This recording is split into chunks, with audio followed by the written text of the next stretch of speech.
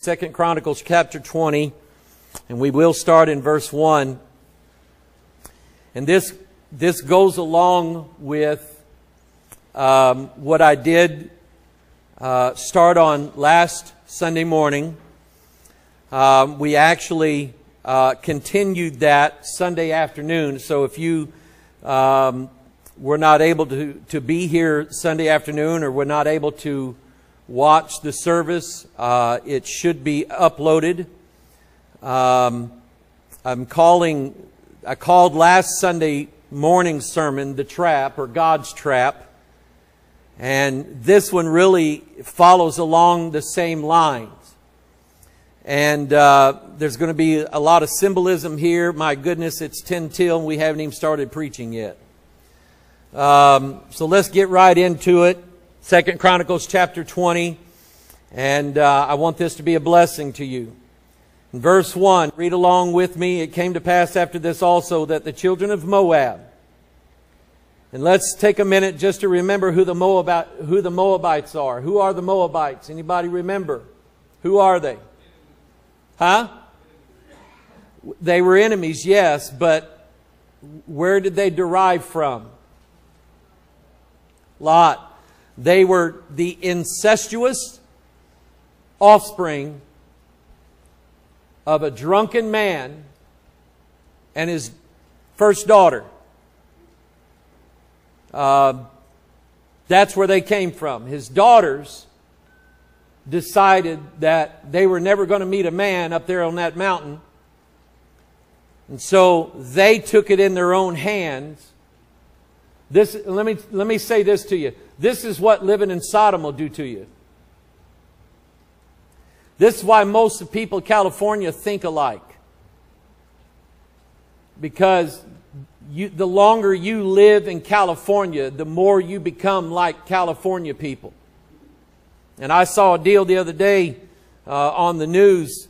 The businesses of San Francisco, California, the restaurant districts, they all sent a letter to the city mayor and the city council saying, unless you do something about these hundreds of homeless people that are defecating all over our front doorsteps, and nobody's wanting to come into our restaurants and eat, unless you do something about it, we're going to stop paying our taxes to this city. We refuse to do it. And if that doesn't work, we're going to shut our businesses down. And then there can just be this giant hole in the middle of your pretty town that's just full of homeless people and nothing else.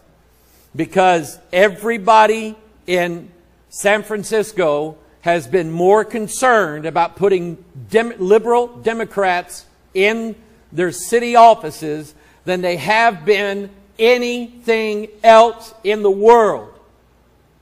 And that's what it costs. And they mention New York City's the same way. They mention Chicago's the same way. They mention Denver, Colorado. And I was there, and I'm telling you, they're not lying. We had to walk through a minefield of human waste to get through what was designed to be the city square where all the tourists and all the convention traffic and all the downtown business traffic was to be. They're supposed to walk around on these pretty sidewalks and go in these nice stores and go in these great restaurants. And you had to wade through human waste to get through it. And the city, liberal Democrats do nothing. That's what happens when you live in Sodom that long. Maybe it's, and I don't, there's a lot of applications with that, but maybe your problem is you've been living in Sodom too long. Maybe it's time for you to leave. Amen? But that's what happened. That's where Moab came from, and that's where Ammon came from. Ammon came from the other sister. That one sister said, you get him drunk tonight, sleep with him. I'll get him drunk tomorrow night, sleep with him. We'll have children. And one child was named Moab. The other child was named Ammon. And you have the Moabites and the Ammonites, children of incest. And then it mentions with them other beside the Ammonites. We're going to find out in a little bit that that's Edom. That's Esau's offspring. rejected by God. Jacob have I loved, Esau have I hated. Now I want you to understand this number and these three armies and what they represent. And why did God, listen to this now, this is important. Why did God even allow them to even try to come against God's people? Why didn't God just move in their hearts and cause them to stay away from Jerusalem? He could have done that, you know. That's how powerful our God is. Our God can put it in the minds. Did you know that God could change every mind in America right now if He wanted to? Why hasn't He? Maybe it's time to learn that. And with them other beside the Ammonites came against Jehoshaphat to battle. Then there came some that told Jehoshaphat, saying, there cometh, underline the phrase, great multitude against thee from beyond the sea on this side Syria. Behold, they be in Hazazon Tamar, which is in En-Gedi. And Jehoshaphat feared. I want you to underline that. I want you to focus on this story. I'm not just reading words to you. These are words that I want you to focus on. I want you to think about them. I want you to meditate on these things. And after this service today, go home and read this again. When it's posted online, go home and listen to it again. I don't know if you've done that. But there are messages that I've heard preached over the years. I've got copies of them. You know what? I'll go back and listen to them again. They have had such a profound impact on my life. And there were things in there that I often forget that I need to be reminded of. And I will go back and listen to them. God has given us the ability to take everything that happens in this place. And again, I'm not saying anything about me. I'm giving you the Word of God. But I'm focusing on certain things that it's saying because it's relevant. And I want you to remember these things because you might say, I don't need this today. But I guarantee you, by the end of September 2022, you will need this. Guarantee it. So, Jehoshaphat feared. Why did he fear? Because he knew three great armies against one, they were going to die. Suppose that Russia, China, and all of the Middle Eastern nations decided that they were going to wage war, not over there in Russia, but right here in the streets of the United States of America. Y'all seen that movie, what was that? Huh? Red Dawn. They were fighting the fight in their own towns, in their own villages. We haven't seen that. We wouldn't know what to do. But if China decided to send 400 million, I don't know how many they have, 400 million soldiers, Russia joined in, they were going to send all of their soldiers, and then all of the Middle Eastern nations, along with all of the Middle Eastern Islamists who are already here, who have a right to keep and bear arms just like you do. Or maybe they don't have right, but they've got them anyway. And they decided to wage war in this country. You're going to die more than likely. Do you think then it would be time for President Joe Biden to pray about something? Nancy Pelosi? That's why Jehoshaphat feared. And notice this next thing he did. And he set himself to seek the Lord. You're going to find out what these three armies are in a minute. Jehoshaphat feared and set himself to seek the Lord and proclaimed a fast throughout all Judah. And Judah gathered themselves together to ask help of the Lord. Even out of all the cities of Judah, they came to seek the Lord. Father, just add your blessings to your word. Help me to say what's right. Open up our eyes. Help somebody today. Father, please help somebody today. The way you've helped me. The way you've helped others. Help somebody today. I pray in Jesus' name. And all God's people said, amen. Why did Jehoshaphat fear? Why? What was it that got him to set himself to seek the Lord? What was it that where everybody decided to pray and fast?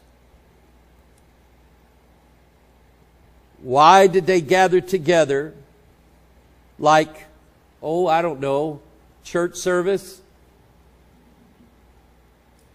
To ask help of the Lord. Why? We're going to find out on this blank page. Count with me. In fact, turn to this verse in your Bible. And I want you to get your pen out. I want you to underline these things. I've mentioned this so many times before. And I always assume that, well, I've mentioned it a few times. Everybody knows it by now, and so I can't talk about it again. But I'm going to. That's a mistake that I make sometimes, is I think...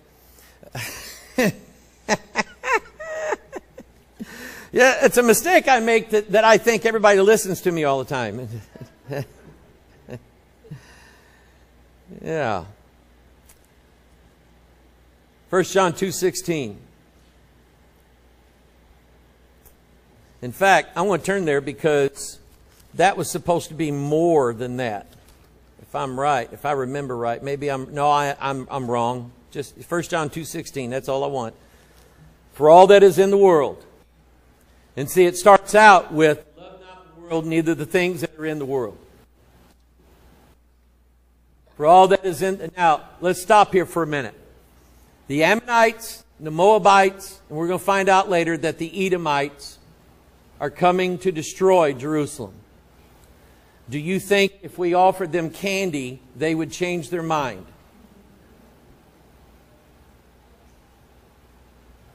China, Russia, all the Middle Eastern nations, Pakistan, India. India has nuclear weapons. If they all decided to wage war, and they're not going to nuke us, because nuking America is not what they want. They want our resources. They want our land. To nuke it would waste it.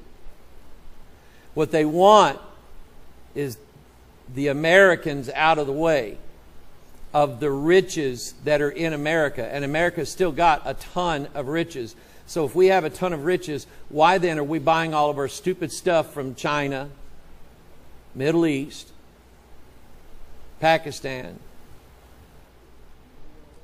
Makes you think, doesn't it? So do you think offering China, Russia, the Middle East some candy and whatever, that they would like us, and then they wouldn't hate us anymore, and they would stop, they wouldn't wage war against us? Is that going to work? Robert, is that going to work?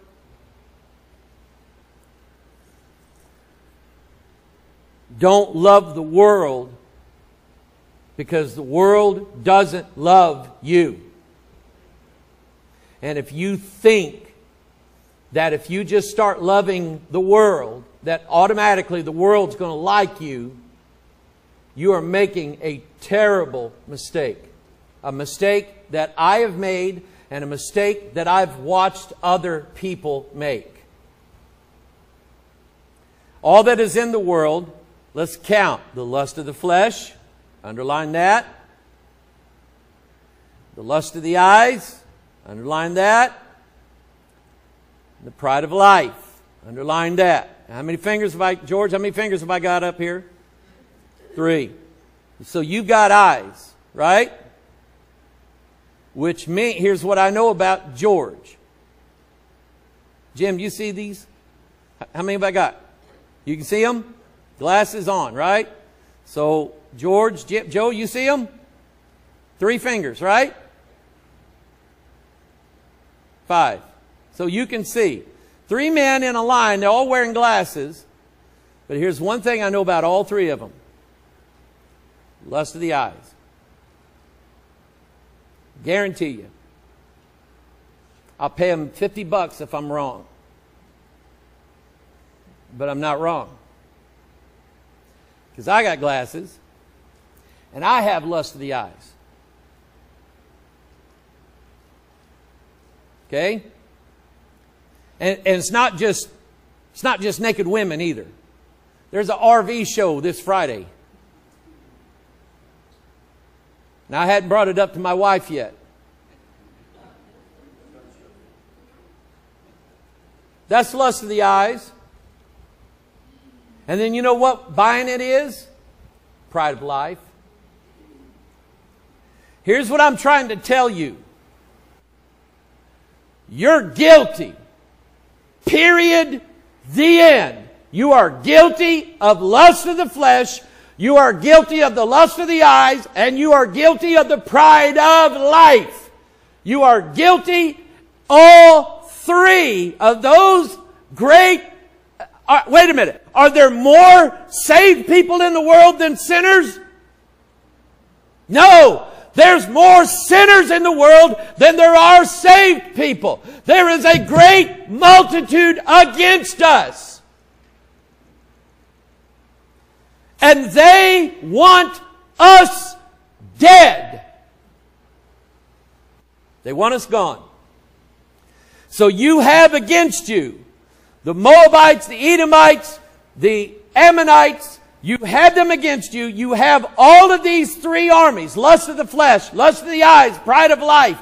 And you know what? Jehoshaphat figured out all by himself.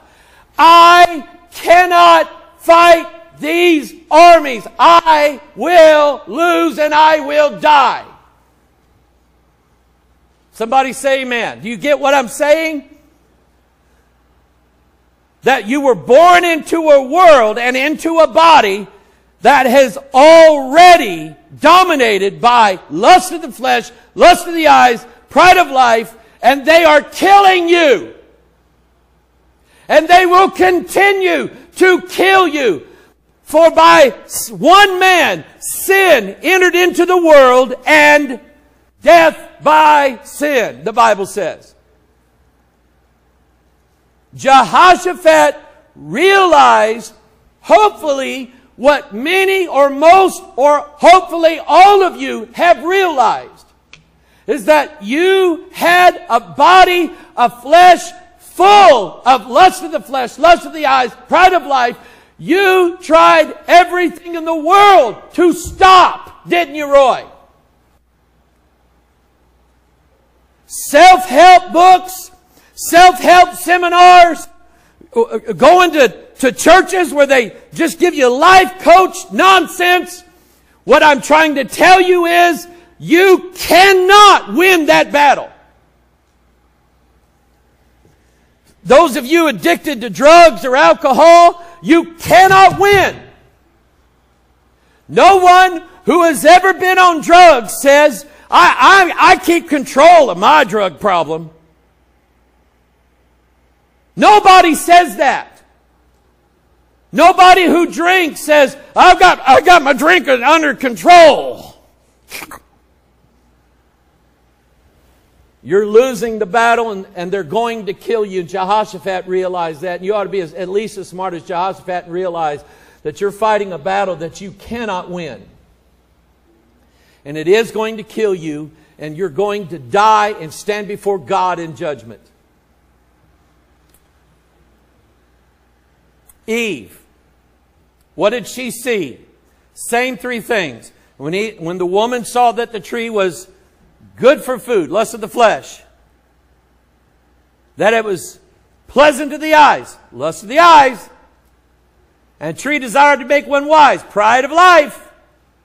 She took of the fruit thereof and did eat, gave also unto her husband with her and did eat. Now, I'm just going to go through the congregation, and I'm going to ask you to raise your hand if you think you would have done differently in the garden on that day than Eve or Adam did. Raise your hand if you think you would have got it right.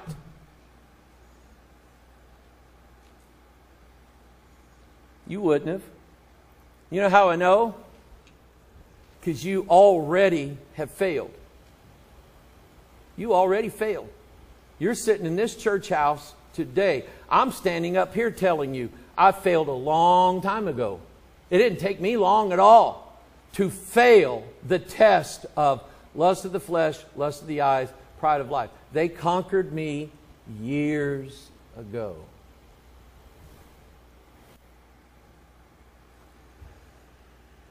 You would have to be Jesus. Now, I had, in my original notes, I had these things all nicely laid out where we could read them fast. Okay? But I had to hurry, so I just put it on there. But here's Jesus. He's in the wilderness. He's fasted 40 days. The devil, verse 3, the tempter came to him and said, if thou be the Son of God, command these stones to be made bread. And he answered, lust of the flesh. Lust of the flesh.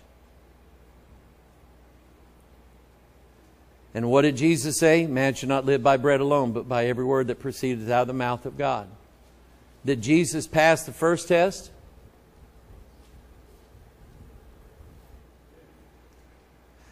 Then the devil taketh up him into a holy city, setteth up in the pinnacle of the temple, and saith unto him, if thou be the Son of God, cast thyself down, for it is written, he shall give his angels charge concerning thee, and in their hands thou shalt bear thee up, lest any time thou dash thy foot against a stone. Pride of life. Tempting God. Jesus said, then it was written again, thou shalt not tempt the Lord thy God. Again, did he pass the second test?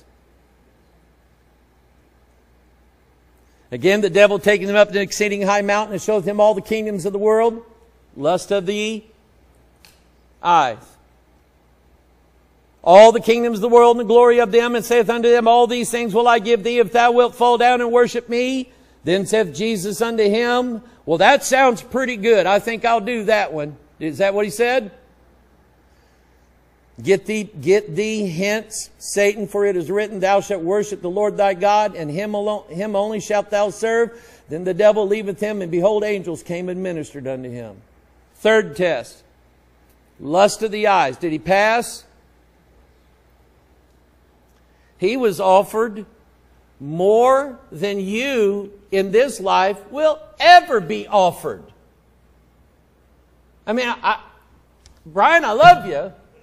I just don't see the United Nations offering you the job of king of the world. I don't see it happening. So the devil offered Jesus more than any of us would ever get offered, right? Here's what I'm saying by this. We settled for a whole lot less. And still failed that test, didn't we?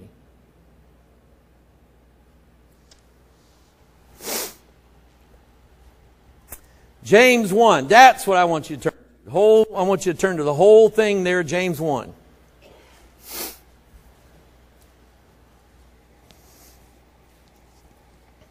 And again, I'm going to go back while you're turning there and ask this question. Why didn't God just stop the Moabites, the Ammonites, and the Edomites from even launching this war, from even trying? Why didn't they say, you know what, let's go to war? And somebody else said, why don't we drink beer instead? okay. And they all just sat and drank beer and got drunk. Why didn't God stop the war before it ever started? Well, I'll tell you why. God is always testing who is and who isn't. You understand what I mean by that? He's always constantly putting our faith on trial. The enemies are already there. And we've already figured out they've already won the war. That's what Jehoshaphat did. He did the math, and it was simple math. And just a few seconds, he said to himself, we're fixing to die. We're not getting out of this, people. Do you remember the day you got saved? That day was the day you did the exact same math. Sin equals hell. It's an equation, isn't it? And is it balanced? Sure it is. For the wages of sin is death. That's a balanced equation. You did the math and you said, I'm going to hell. And if something doesn't change, that equation is going to reach its summation. And I'm going to hell. And I don't want to go to hell. So what you did was the same thing Jehoshaphat did. You did the math and said, I can't even beat one of the armies.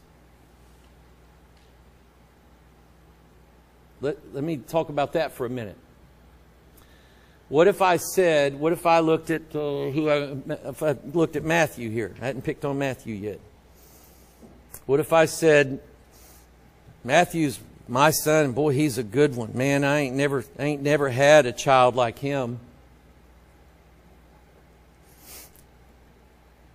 And I said, boy, I know him. I know he's never lusted after anything in his life. He's never looked on anything bad. He's never done anything like that at all. Does he still have something in him? What does he have left? If it's not lust of the eyes and lust of the flesh, what does he have left? Pride. Let me let you in on a little secret. I'd much rather deal with lust of the flesh and lust of the eyes than I would pride. Because pride makes you think that because you don't have the other two, you are better than everybody else. And that you can take on one of those armies all by yourself. And what does God say about the proud? God resists the proud. So is Matthew going to hell?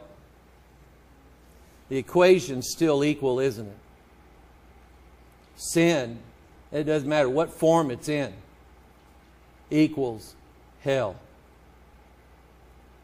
So James 1:13, let no man say when he is tempted, I am tempted of God, for God cannot be tempted with evil, neither tempteth he any man. But every man is tempted. And excuse me for using this offensive language when I say the word man. Because believe it or not, the NIV has taken that out and replaced it with person. So as not to offend anybody. But every man is tempted when he is drawn away of his own lust and enticed. Whose lust? Yours. Your own lust. You can't blame it on anybody else except you. Then when lust hath conceived, it bringeth forth sin. Sin, when it is finished, bringeth forth. There's my equation. Am I right? See, it's simple math. 2 equals 2. See how simple that is? 2 quarters, 5 dimes. What have I got? 50 cents on each side, right? The math's the same. I don't care what it looks like. The math's the same for you. You've already lost the battle. So back in 2 Chronicles, turn there, hurry. It ain't my fault we took all morning singing. But it's good singing, wasn't it? 2 Chronicles chapter 20, back in verse 5. Jehoshaphat stood in the congregation of Judah and Jerusalem in the house of the Lord before the new court and said, O Lord God of our fathers, art not thou God in heaven? And rulest not thou over all the kingdoms of the heathen? Do you think, hey, is God in charge of the Edomites? Is He in charge of the Ammonites? Is He in charge of the Moabites? Sure He is. And He's the one that said, hey boys, come down here to Jerusalem. And they thought they was going to go in Jerusalem and take over the town. God just had a different plan. And rulest not thou over all the kingdoms of the heathen? And in thine hand is there not power and might, so that none is able to withstand thee? Listen, I want to tell you the day that God got a hold of your heart and He said, I'm going to save you, you filthy rascal. You couldn't have denied it if you wanted to. Amen. God got a hold of you and He was going to wring you dry until you repented. Art not thou our God, who didst drive out the inhabitants of this land before thy people Israel, and gavest it to the seed of Abraham thy friend forever, and they dwelt therein, and have built thee a sanctuary therein for thy name, saying, if when evil cometh upon us, as the sword, judgment, or pestilence, or famine, we stand before this house, and in thy presence, for thy name is in this house, and cry unto thee in our affliction, then wilt thou hear and help. Who remembers the day you got saved and tears came down your eyes? Who remembers that day? Raise your hand. I was 9 years old. I was crying like a little 9-year-old. Wasn't I, Mama? Mama, can I get saved? She was crying more than me. But I cried unto the Lord. You know why? I knew I'd already done it. I'd already stole the candy bars. I'd already lied to my mom and dad. I'd already sneaked a peek at a dirty magazine. I had already snuck a sip of Daddy's Mogan David. I'd already done those things. I was going to hell and I knew it. Wilt thou hear and help? And now behold, the children of Ammon and Moab and Mount Seir. Now he names the third one, Mount Seir, Edom, whom thou wouldest not let Israel invade when they came out of the land of Egypt, but they turned from them and destroyed them not. Behold, I say, how they reward us to come to cast us out of thy possession. See, that's what sin does. Sin will keep you out of God's possession, which is heaven. Is it not heaven? Is the heaven not belong to God? That's where we're supposed to. Sin is what keeps you out.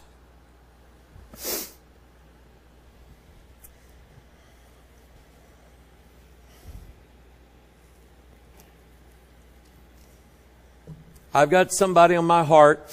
I want you to pray for them, and I am not going to tell you who it is.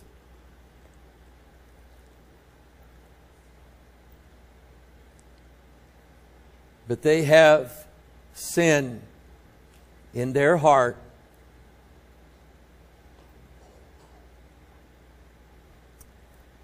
And it will keep them out of heaven. And I am grieving. I am grieving. Now behold the children of Ammon and Moab and Mount Seir, whom thou wouldest, I already read that. O God, verse 12, wilt thou not judge them? For we have no might against this great company that cometh against us. Underline that. That's your sins. So tell me, how are you going to stop lusting? How are you going to stop doing that? Are you going to pluck your eyes out? You should read a book called 50 Years in the Church of Rome by Charles Chiniquy. Or maybe it's The Priest, Woman, and Confessional. But in one of those, Charles Chiniquy was a Catholic priest out of Quebec.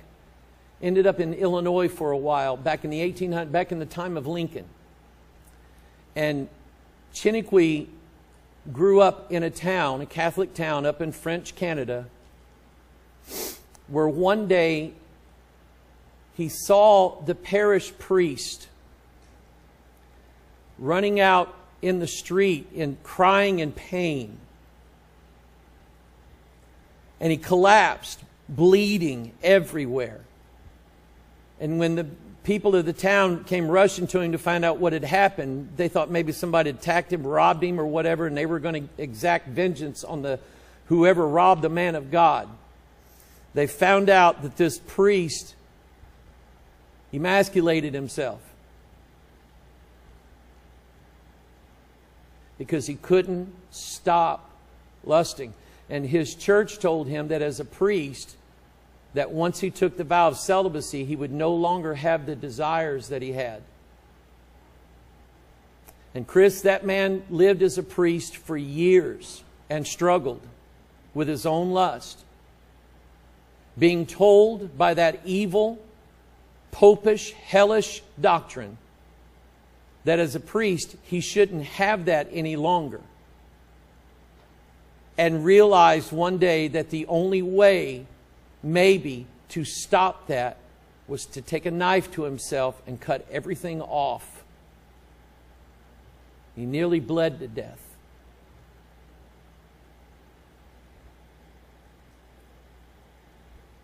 You can't stop. Don't tell me you can.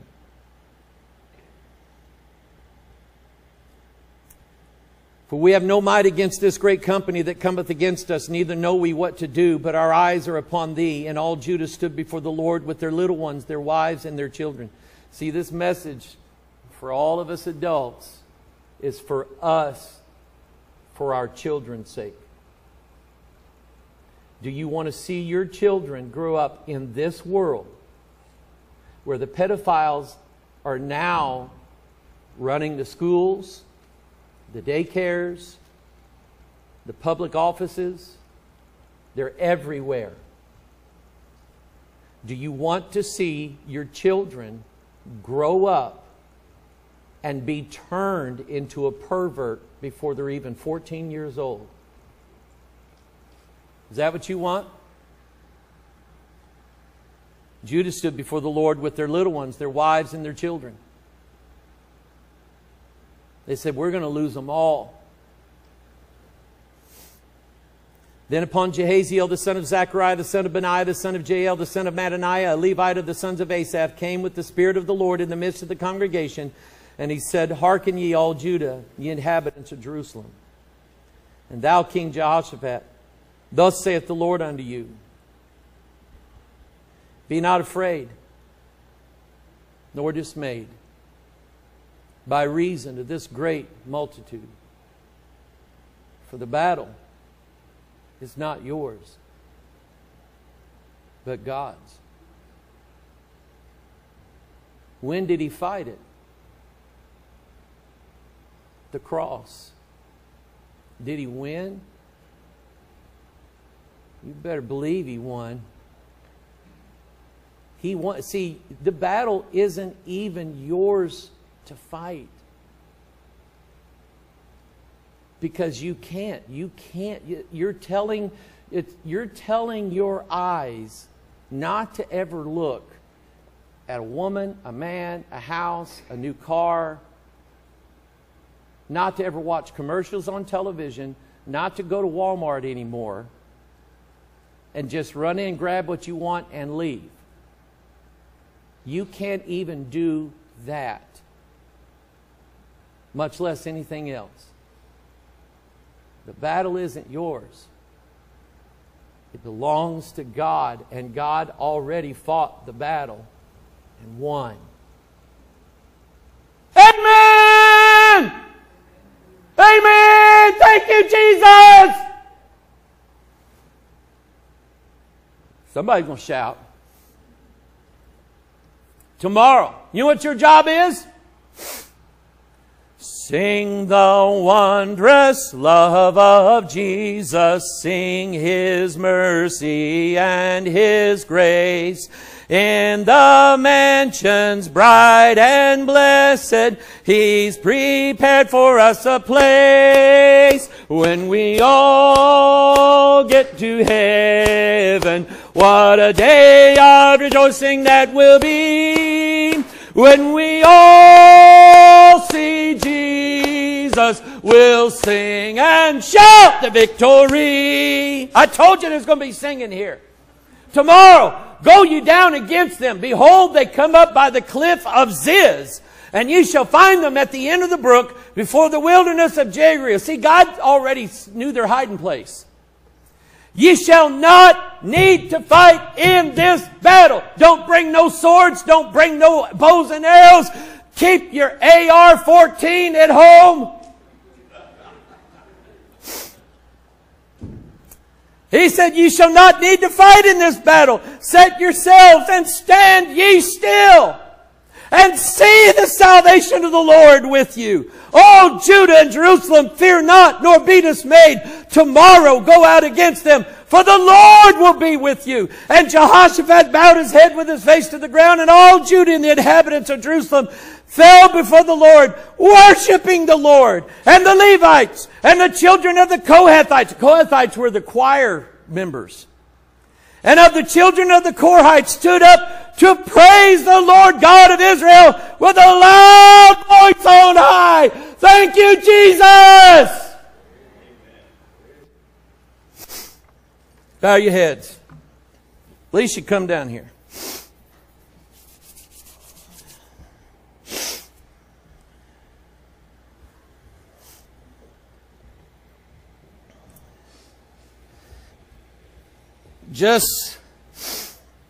Well, I don't know how to do it.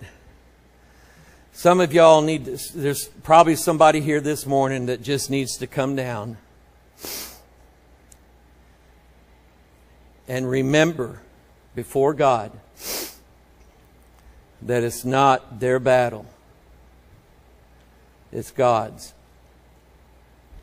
Even their own sin is not their battle.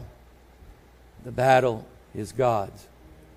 And so while she plays, all I'm going to do is I'm going to ask you one time only. If God has dealt with you this morning and you'd like to come down and say, God, fight my battle for me. Because I'm fighting and I'm losing. I'm doing a lousy job. I'm not winning.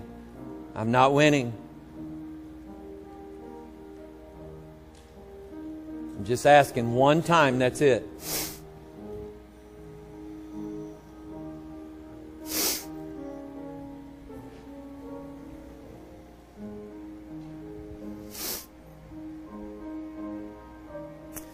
You folks online, get down on your couch there, on your bed, your computer desk, get down on your knees. Pull your car over. Put your face down before the Lord and say, God, I am fighting a battle I'm losing. And God, I'm tired of losing. I'm tired. See, if you play a guy at chess or checkers, 100 times and he beat you 100 times, you don't play him one more time. You give up. And what I don't want, and what I've already seen this week, is somebody give up. They gave up. And I've been grieving over that. And I don't want to see you give up by thinking that you can fight this.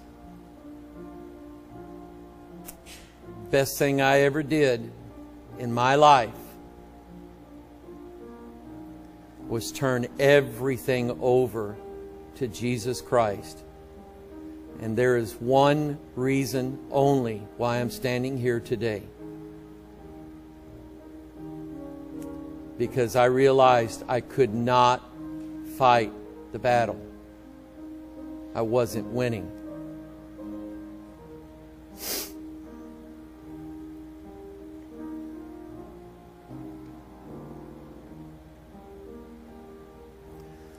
Father, we come before you this morning, Lord, for all of those, Lord, who wherever they are today, bowed before you in reverence and humility. They've humbled themselves this morning before you because you are the mighty God.